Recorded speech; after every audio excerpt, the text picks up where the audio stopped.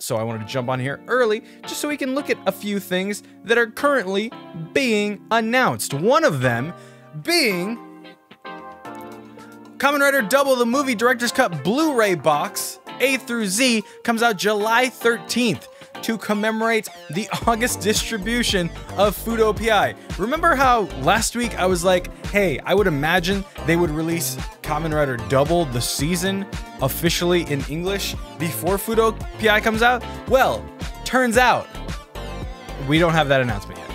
It's just maybe soon. We don't have that announcement yet. The announcement we do have is a Blu-ray release of one of the best Kamen Rider movies out there.